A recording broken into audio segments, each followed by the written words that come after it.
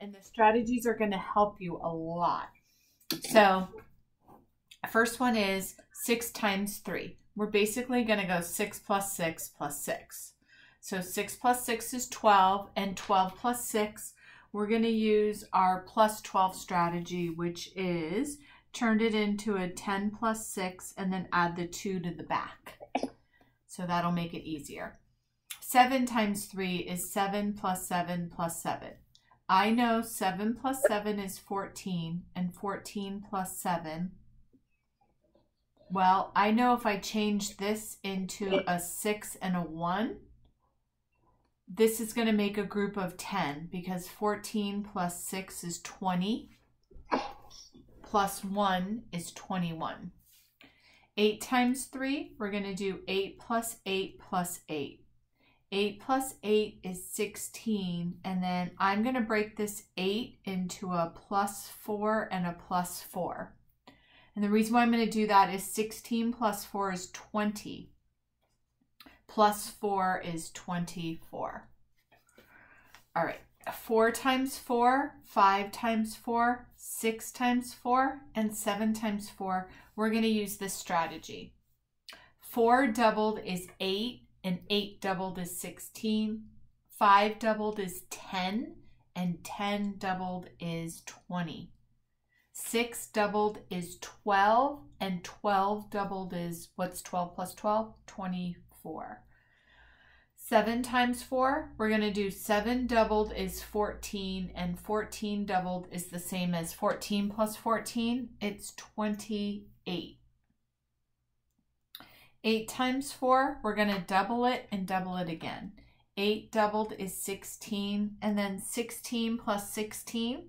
Well, I know that 6 plus 6 is 12, plus 10 is 22, plus 10 is 32.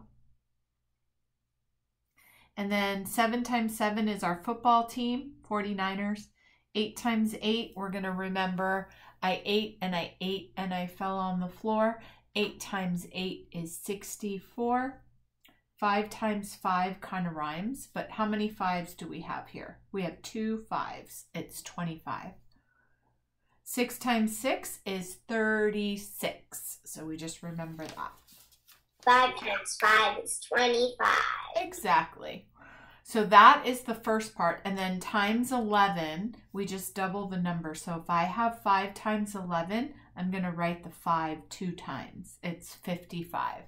4 times 11, I'm going to write the number 2 times, 44. 6 times 11, I'm going to write the number 2 times, 66. 9 times 11, you're going to write the number 2 times, 99. It only works for 2 times 11, 3 times 11, 4 times 11, 5 times 11, 6 times 11, 7 times 11, 8 times 11, and 9 times 11. But that's a lot. So we don't have to worry past there. I could show you another trick. And then just to go over our times 0 strategy, times 1 and times 2 and times 10. Times 0, anything times 0 equals 0. Anything times 1 equals itself. And then anything times 2 is the same as 8 plus 8. 7 times 2 is the same as 7 plus 7. 6 times 2 is the same as 6 plus 6. 5 times 2 is the same as 5 plus 5. And then our strategy for times 10 is you write a 0 after the number. So you're going to take the 5 and you're going to put a 0 after it. So, like, if it was 8 times 10, anything times 10 equals the number, but a 0 back in the back. Yep. So it's 80.